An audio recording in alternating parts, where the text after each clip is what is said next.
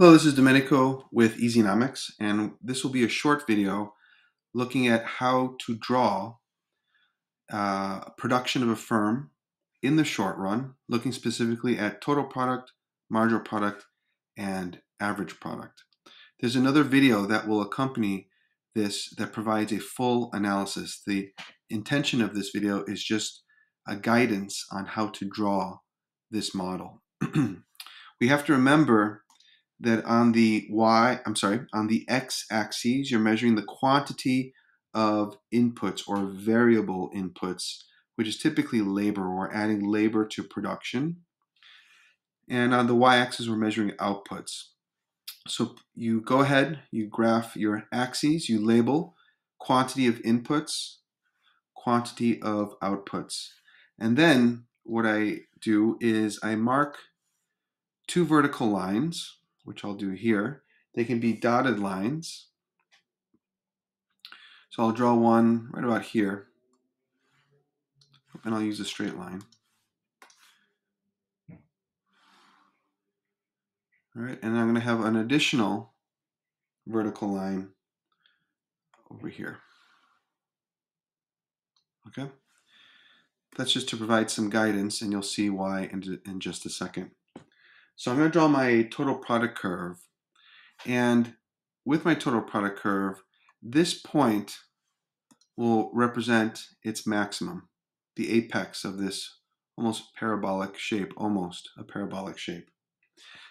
To guide me with my analysis, I'm going to use variable inputs, and you'll see in the next video how I'll talk about when I get to the third worker. We're going from 0 to 1 to 3 workers, and then reaching the total product curve, reaching its maximum when we get to the 6th worker. So I'm going to go ahead and label that. Now I can go ahead and start to illustrate the marginal product curve, which I'll do next. I'll have marginal product go up, hit this line, and then go down and hit this vertical line when the axis is at 0, and then continue to a negative value. So this will be my marginal product curve. I'm going to draw that first.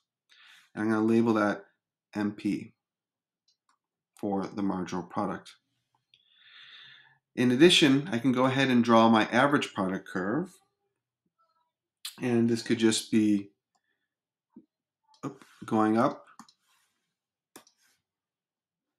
And it can intersect any point as long as it's rising. We don't want it to be horizontal. So at any point while it's rising, it intersects with the marginal product curve, and immediately it then starts to fall. So I'm going to go ahead and label that my average product curve. Okay. Now I got to draw my total product curve. So marginal product is at 0, where the total product curve is at maximum.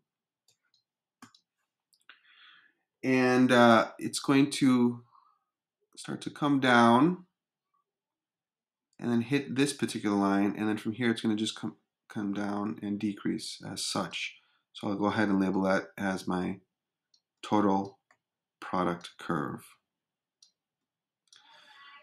What's happening here is that the total product function is increasing, but it's starting to slow down. It's increasing at a decreasing rate, and then it hits its highest point when marginal product is at 0, and then it starts to decrease. So from this point on, it should be increasing. So I'm going to have to illustrate this value kind of doing this. Okay? And essentially then I am done. So I have the total product function increasing at an increasing rate. Then it's increasing but slowing down, decreasing rate, and then it decreases. And then I can go ahead and label particular points, which I'll go ahead and do now. And this is going to relate to the next video. So I'm going to label this area A as our starting point.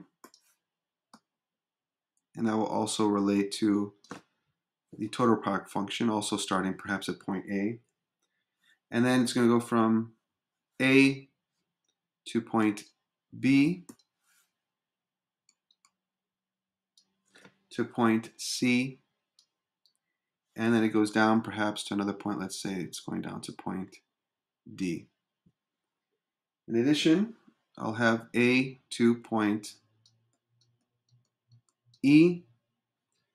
The intersection between the marginal product and the average product curve I'll label as H. AP at this point, let's say it's I. When the marginal product curve hits the axes, I'll call that point F. And then further down here, another point, let's say point G. And now I have drawn this graph and I can go ahead and analyze it. So this will link to the next video that provides a full analysis of this model, and in the information section of that video you have the full analysis. I'm going to go ahead and put the full analysis as well in this video. And that's it, just a short video on how to draw the total product function, marginal product, average product, to illustrate production of the firm in the short run. And that's it. If you have any questions, feel free to comment. Don't forget to subscribe and to like. Thank you so much.